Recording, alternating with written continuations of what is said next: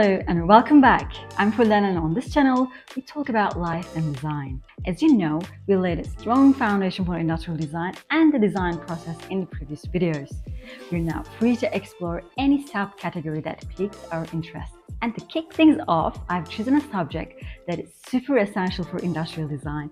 And yes, you guessed it right, it is written in the title. Today's video is about sketching. But here's the twist, this video isn't a tutorial on how to sketch.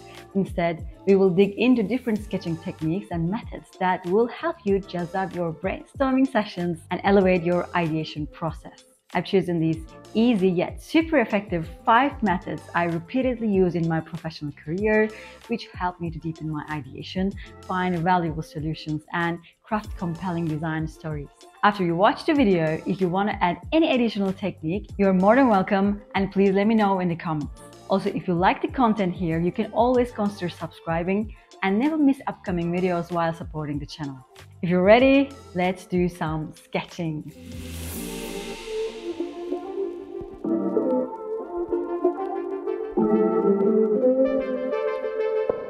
When we think about industrial design, one of the very first things that comes to mind is, of course, sketching. By sketching, designers translate the abstract concepts and ideas swirling in their minds into tangible and understandable solutions. The versatility of this tool enables both the rapid exploration and expression of ideas. The appearance of sketches can vary significantly by the chosen method or the individual's unique style. Whether you lean towards simple line sketches or intricate marked renderings, what truly matters though is your ability to effectively convey your ideas while capturing the essence of the concept. That's precisely why, instead of teaching you how to sketch, which I'm sure you can find many good resources, I wanted to focus more on the sketching techniques that can elevate your design process and ideation. To provide you with a clear understanding of how these methods come together and work in real-world scenarios, I've chosen one of my former designs to sketch step by step. I selected this particular project because there's a really nice balance between complexity and design limitations, resulting in a visually appealing and successful product. Please keep in mind that I will not be doing any real ideation here, as the product was designed and manufactured years ago. Instead, I will recreate the ideation process only to showcase these sketching techniques. The decisions made during the original ideation process were influenced by multiple constraints, including market and technical limitations, as well as the brand BBL. While we won't delve into those aspects in detail right now, here are some key points that will help you to follow up. This product was a kitchen blender, and there were 2 higher segment blenders above it. The new design needed to fit into its own market segment while adapting BBL elements from the blender category. There cannot be any fancy paints, additional materials like metal or extra parts. The CMF solutions were required using molded colors and finishes. The blender category had a technology called tilt tech, which significantly influenced the visual direction, tilting the jar to a specific angle. The UI element was limited to a single knob, and no additional components were allowed. If all these are clear, bring your pen and papers, or tablets, and sketch with me. Let's start. On the top of our list, there is thumbnail sketching technique. Thumbnail sketches are swift and simplified representations of design ideas, primarily used in the early stages of the creative process to capture the essence of concepts. This method is best for brainstorming, as it enables generating a multitude of ideas rapidly. Begin by analyzing the brief and using the filtered data from the problem diamond. If you don't know what a problem diamond is, I highly recommend watching the previous video after this one. For the Blender project, you can consider the previous constraints that I just mentioned as our guiding data for our brainstorming session. To keep you on the right path, you can create mood boards. Then you can start sketching and aim to explore numerous ideas leading to a wide range of concepts. With thumbnail sketches, prioritize quick execution.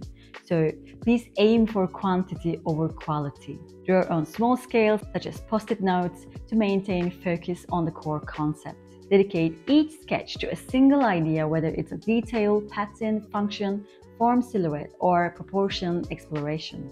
Don't forget, thumbnail sketches are not intended to be polished or finalized. It is not the time to showcase advanced drawing skills, so please avoid perfectionism. And also, do not skip ideas and don't overthink. Even if you doubt an idea, still sketch it.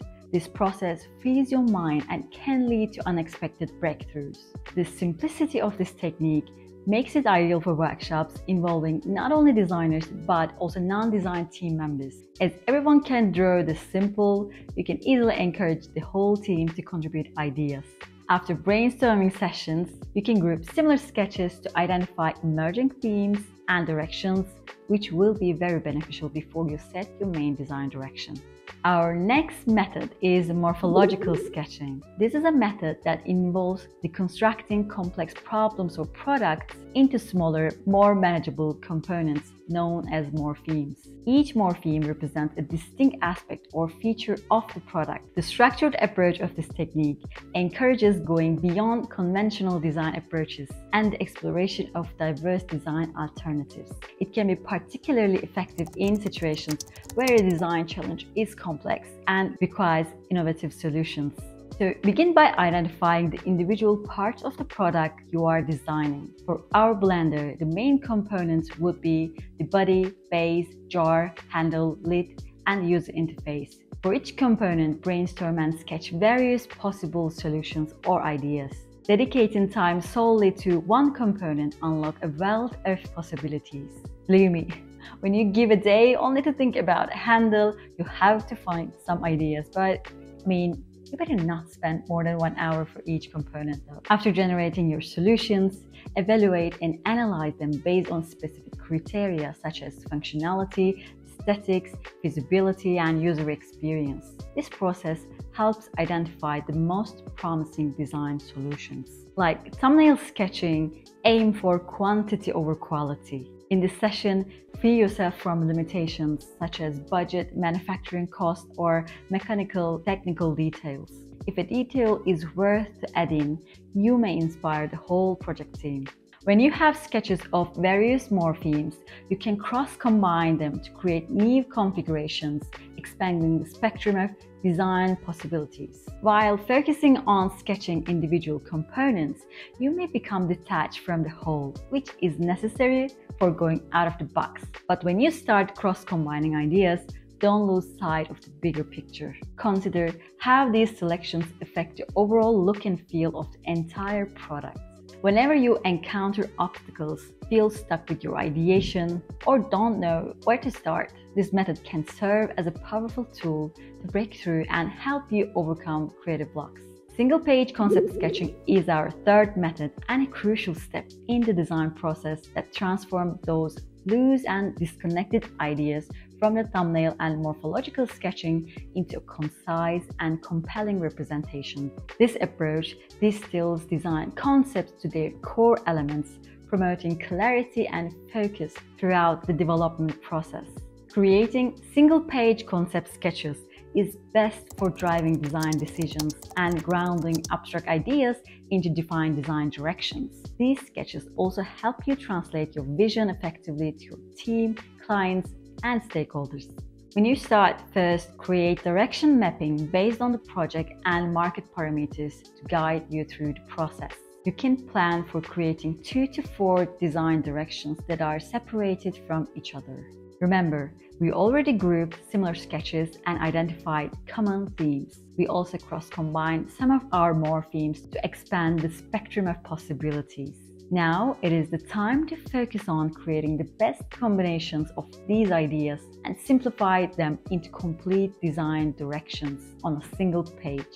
This time, focus on the quality and incorporate enough details to convey the vision behind the sketched concept. Involve multiple sketches of the concept from various angles to explain all sorts of details. You can use inspirational visuals and mood boards to help others imagine your conception.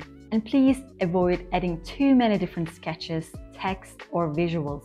Anything that doesn't contribute to the core of the concept should be eliminated. When you plan your direction at the very beginning, place your design concepts into different ends in your direction mapping to expand the realm of possibilities. One of the fundamental challenges in sketching sessions is getting proportion and the scale right. Our fourth method, the block modeling technique, addresses this challenge by involving 3D volumes of the product in the ideation process. The minimum of these volumes is determined by factors such as technology, usability, and ergonomics. Additionally, depending on the project, you may need to follow certain rules as well. In the Blender project, for example, it was crucial to follow some proportional guidelines for the diameter of the handle, its length, and the gap between the handle and the body. This ensured the product's functionality, usability, and overall aesthetics.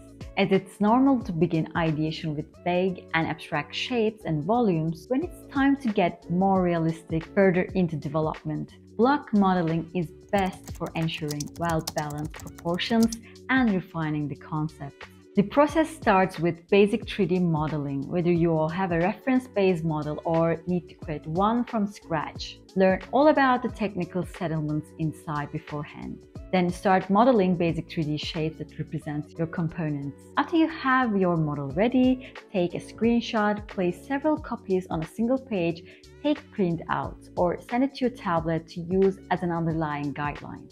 Collaboration with the R&D team and engineers is crucial to understanding and influencing inner and the outer structure, if possible. Knowing your limits and constraints will lead to more effective design decisions, so you don't lose time and energy on unrealistic arrangements. And don't overcomplicate your 3D model with a bunch of details which will end up limiting you. Instead, focus on building the basic structure, then move further step by step.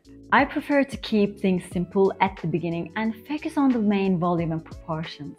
While I make decisions, I redo the 3D modeling and repeat this technique until I'm happy with the overall proportions. Last but not least, let's talk about the orthographic sketching. This method involves using orthographic projections of a design concept from multiple views, technically including front, side, and top angles. After the right proportions and volumes are set in block modeling, this technique allows the designer to focus on one specific angle at a time, enabling a deep exploration of ideas unique to that perspective.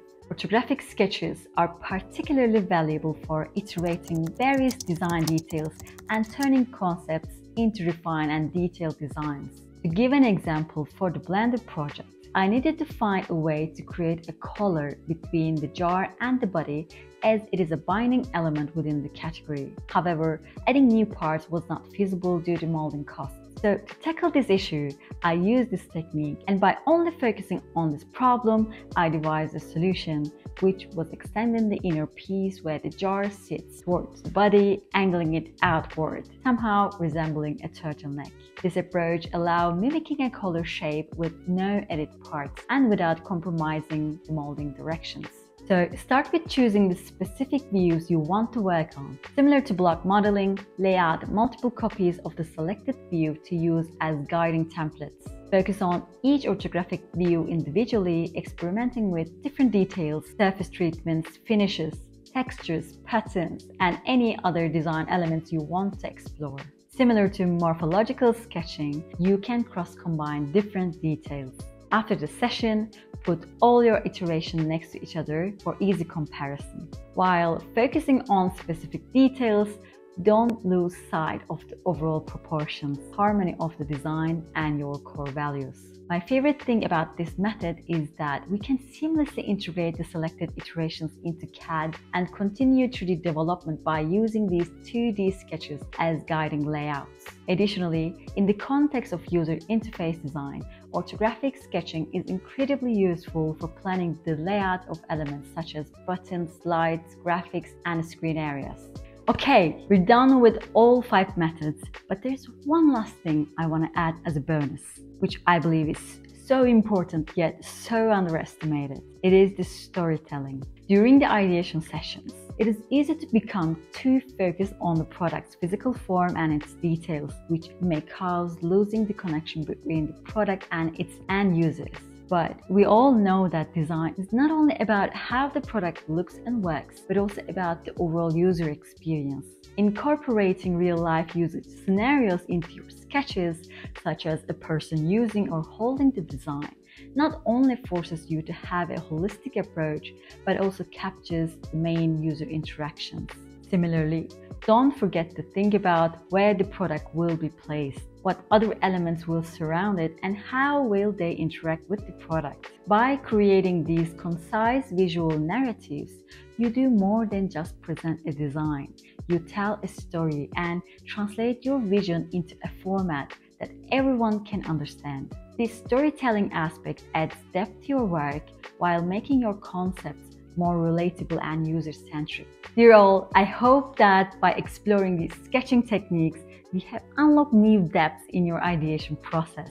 If you're interested in exploring the Blender project in more depth, I will soon edit on Fulden.com, so stay tuned. As we wrap up, I really want to highlight, especially for design students and younger designers, that sketching is not synonymous with designing. It undoubtedly plays a key role in the field, but it is one of the many tools to excel. Simply creating a lot of sketches won't automatically make you a great designer. Instead, a good combination of effort, hard work, and a dedicated focus on enhancing your design process with your design skills is what propels you forward. Think of creativity as a hallway with many doors, and sketching, along with these methods, helps you open new doors, turning every pen stroke into an opportunity. Thank you for joining me on this episode. I hope you found the video helpful and informative.